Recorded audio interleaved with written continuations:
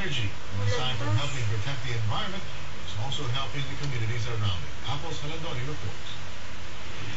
For the past 3 years, SunPower, the largest solar cell manufacturing company in Asia, has been based in Santa Rosa, Laguna. It is only here that solar cells are made from silicone as raw material.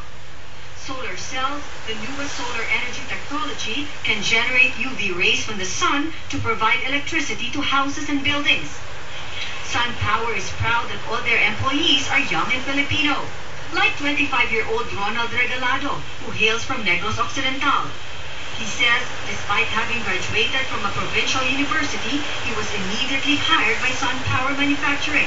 This is no mean feat for him, he adds, since SunPower is an international company with clients all over the world. Still, Ronald feels optimistic about doing a good job. Yung trabaho namin, we do it perfectly. Tapos lahat ng mga specs lagi namin sinusunod. Kaya nagkakaroon kami ng magandang results. 24-year-old Ann Garcia is likewise thrilled to have been given the chance to work with high-tech equipment at SunPower. What's more rewarding, she says, is the fact that she's a true believer of solar energy.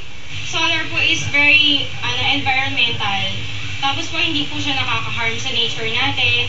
Tapos yung solar is very free for human. According to SunPower Human Resource Director Sherry Ocampo, their 3-year-old international company made it a point to hire young Filipino engineers.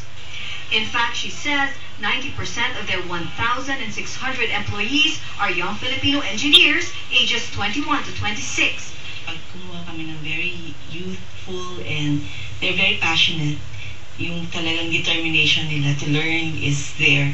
Meanwhile, SunPower hopes that with their continuing expansion of solar cell manufacturing in the country, more and more Filipinos will realize the benefits of solar energy for the budget as well as for the environment. People in the world are becoming more and more concerned about the environment and the dwindling supply of oil or fossil fuel. Kaya naghahanap talaga ng mga alternative energy. Reporting for News Central, Apple's Halandoni, ABS-CBN News.